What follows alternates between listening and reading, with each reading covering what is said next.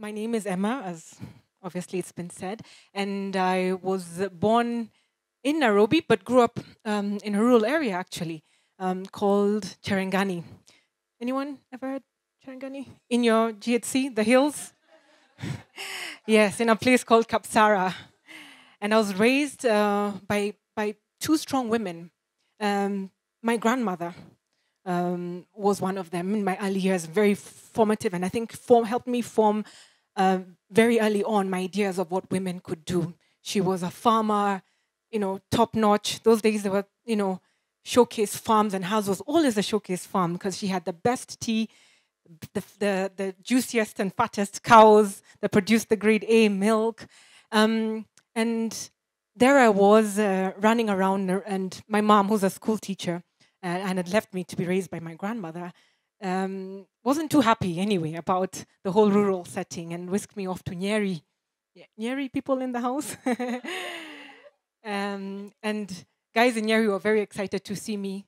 There was Mudogo child coming to teach all their children, Kidogo. And I was a bit of an odd one out in that, because I couldn't speak any Kidogo myself. And all the children were speaking Kikuyu, so I quickly learnt my Kikuyu. And I was quickly singing, and I'll do this because I did it at TEDx. I have to sing the Sunday school song, Demodigari wa maito.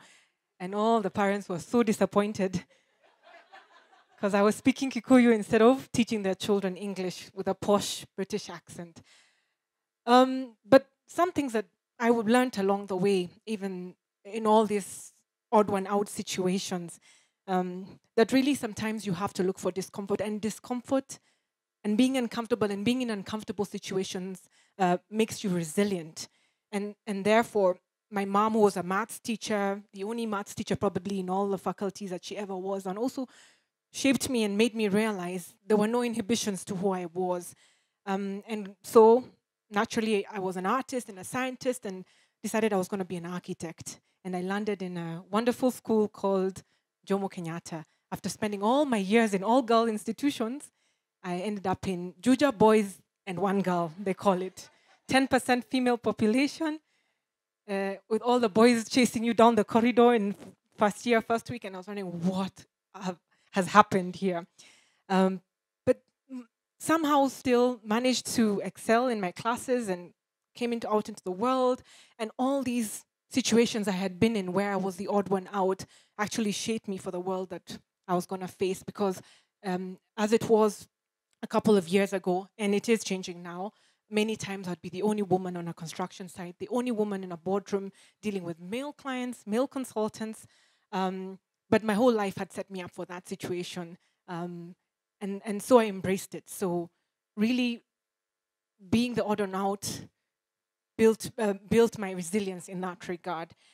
But another thing my grandmother taught me, and my mother, is resilience. If at first you fail, you must try and try again. And also a little bit of what they taught me, in your own little way, you can do something. You don't have to be a great, revolution leader, but in your own little way, like Wangari Maathai said, you can do something, and you must be the change you want to see. So I joined the Architectural Association of Kenya, just in that regard, hoping to impact the built environment, seeing what Nairobi was becoming and saying, no, I can contribute to this voice in my own little way, in my own professional practice, I can do something. And somehow didn't get in there hoping to be the first female president, but 8 years later, I was the first female elected, the first female president of the Architectural Association of Kenya after 50 years. Thank you. And again, there I was in something that I was comfortable being uncomfortable. All male situations, going out, speaking to, people who, governors or CSs, hoping to change something, talking about affordable housing, and somehow my voice in all that, despite being the only female in the room, was heard. And in that little way, I realized the novelty of being the odd one out was actually a blessing. So my challenge to all of you today is, what's your little thing? I also somehow found myself in the education sector because I knew exactly what kind of education I wanted for my children. And the easiest thing to do was therefore start a school, sort of homeschooling at a grander scale, choosing the children and the exactly kind of education I wanted to see for my children. So we started a school called Kiota, 7 children, 2 of whom were my own. And now, 6 years later, we're close to 500 students. And we see ourselves as a lighthouse. We offer the local curriculum, but in a creative way, out of the box thinking, applying still what I learned in my architecture school in education. So change isn't always a revolution. I saw education also as a way of impacting, and Nelson Mandela says it so well. Education is the best weapon you can use to change the world. And that's how I ended up in the education space, in a little way, in a small way, slowly, hoping to raise future leaders of this nation. And somehow, after I retired from AAK, I've been called on to take on something, and I'm so excited to see the hashtag today is Impact Nairobi. And I was called on by KEPSA to take on this initiative of hoping to impact Nairobi and change it in a small little way. What if we had a clean and green Nairobi? What if we gave each other way at the junctions? What if the matatu gave you way at a junction and said, no, you go first. No, you go. No, you go first. What if you all separated our garbage at home and had recycling stations at every little corner? What if we never littered? Each and every one of us never littered. There'd be no garbage in the streets.